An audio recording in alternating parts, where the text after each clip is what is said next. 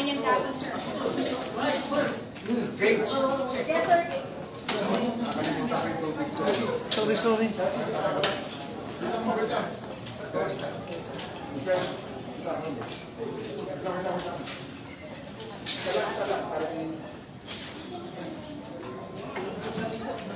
Kulang tayo ng 4 na player sa Asian Games sa basketball. Pero, nilalakad ng kapatid ko makapasok si Calvin Abueva. Nasama kayo doon sa delegation, sir?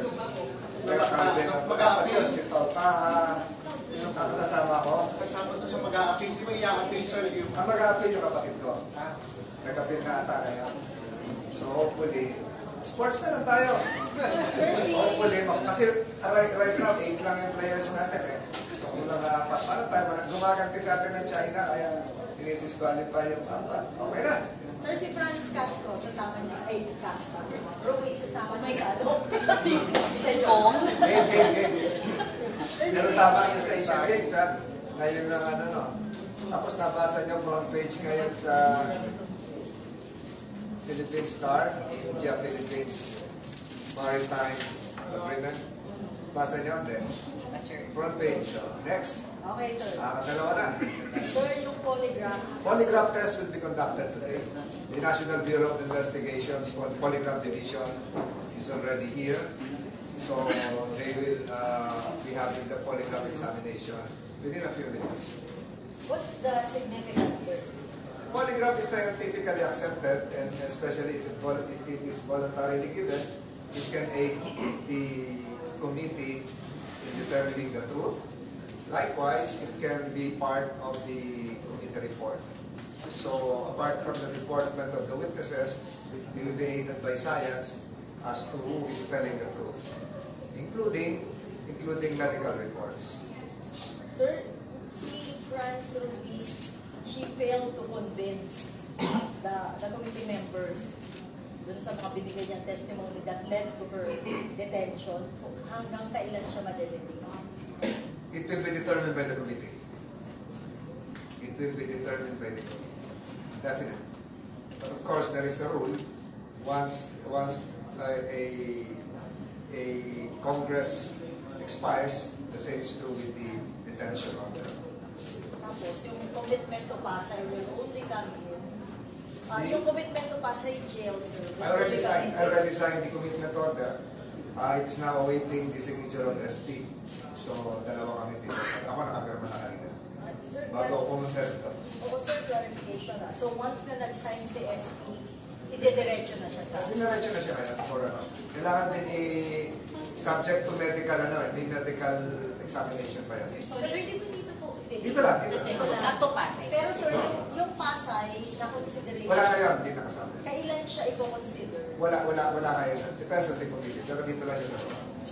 So, the Senate medical doctor will now be conducting medical examination, thorough medical examination. Sir, what needs to be discussed? Bakit may isa pang hearing, sir? Or ilang hearings pala yun, sir? Hindi ko alam, yung pau-pau, may mga ibang insurance pa na nalabas. Sir, what was the...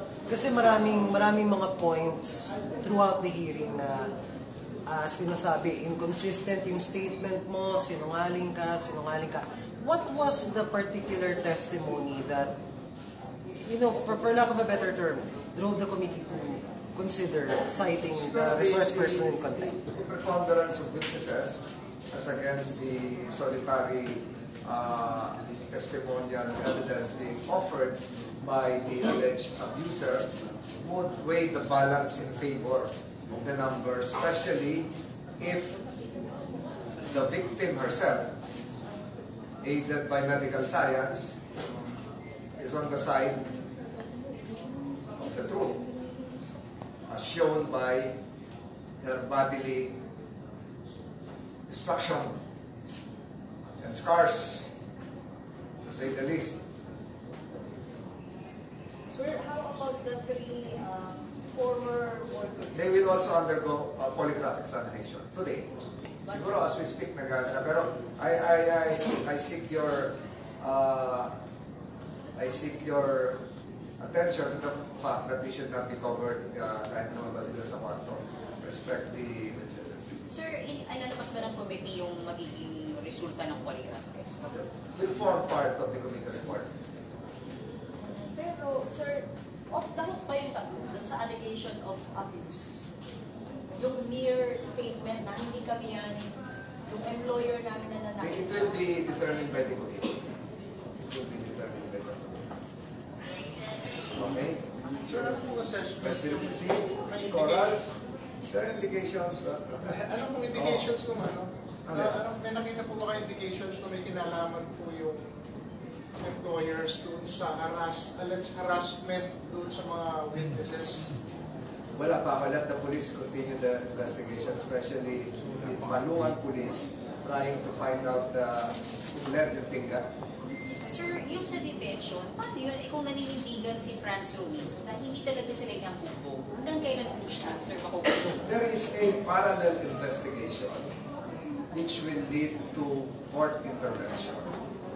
Inside the halls of years ago, we noted the presence of the fiscals.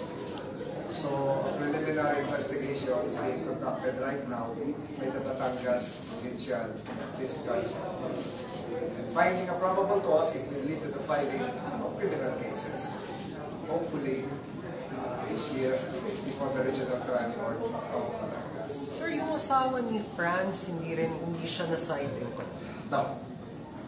Because the motion of Senator Estrada focused primarily on the wife. Sir, pwedeng sa sa Maharlika? Kasi yung legality ng Maharlika law is now being questioned. I cannot comment on a petition filed by those opposing the Maharlika Investment Fund. And they have to read the petition. And since it is now sub judice, let us respect whatever decision that is coming out of the Supreme Court.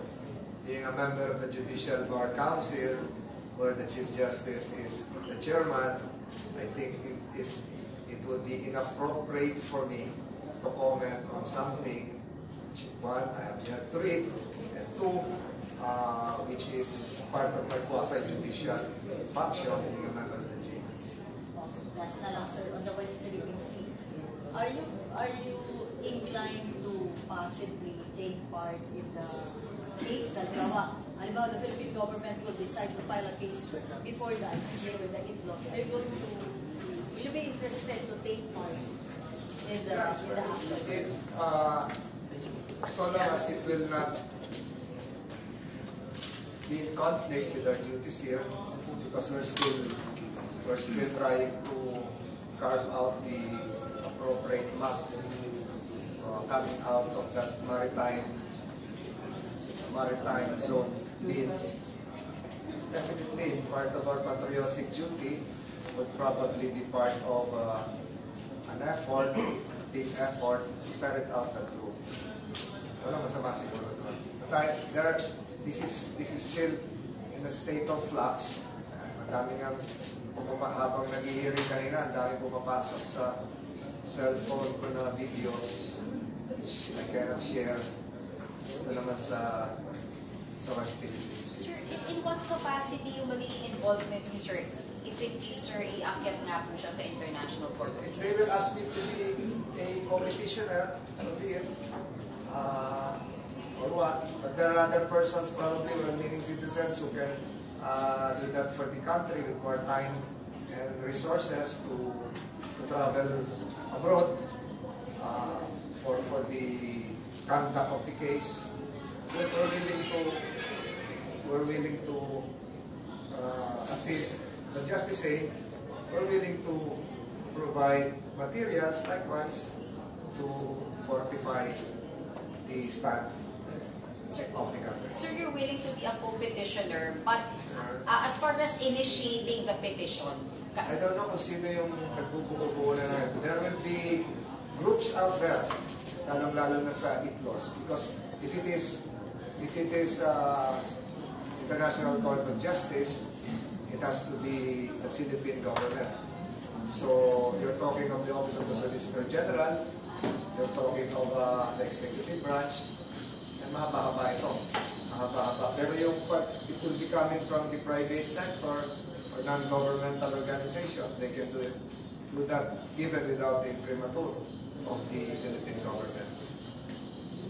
Kasi public funds na pag yung sa ICJ. Sir, thank you. Thank you, sir. Ngayon, ayun na surrender ngayon. Ayun na surrender ngayon. Surrender, sir. Hindi ka pa Alam niyo kung off the record dito,